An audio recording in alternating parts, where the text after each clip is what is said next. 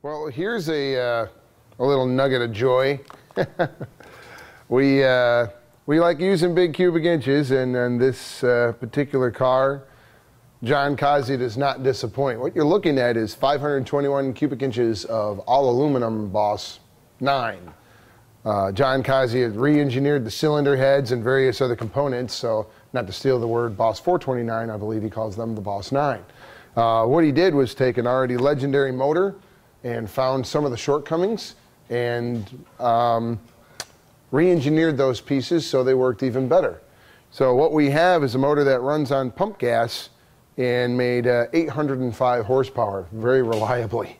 And some of the cool things on this, different people involved, friends of mine over at White Rhino, since we got our hands full of everything building here, I outsourced some stuff just to get some stuff done in time.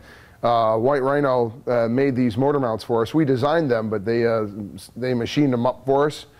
The oil pump is from Aviad, and this really neat drive system is from Jones Racing.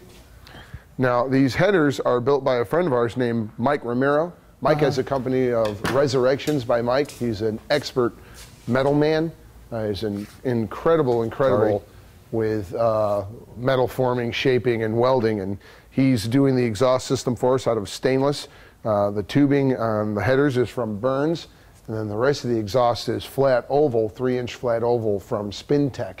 So that's a real quick look around on the motor. Oh yeah, and the oil pan. We had this custom made because of the way that it sits in the chassis from Jeff Johnston's billet fabrication. He made the pan for us. So neat piece, and should have more than enough horsepower to move this car down the road or over the track.